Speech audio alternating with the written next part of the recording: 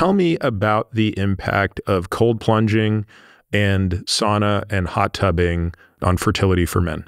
Okay, so the testis is outside the body. Yep. It's 3 degrees cooler than the rest of the body, so 95 versus 98 degrees Fahrenheit. Saunas, baths, hot tubs, jacuzzis, steam rooms change that, right? The worst one of those is anything underwater, submerging underwater. So you get into a 105-degree hot tub, which is a very typical temperature for a hot tub. You're saying within a relatively short period of time, your testes will assume that temperature. Absolutely. Yeah. You're 70% liquid, and this is right at the surface. So I did a study. Then I calculated after that, I calculated a lethal dose of tubbing. So what's the lethal dose? Yeah, what's the LD50? Yeah. So lethal dose to me means you're zero. Yep. You do it enough, you have no sperm.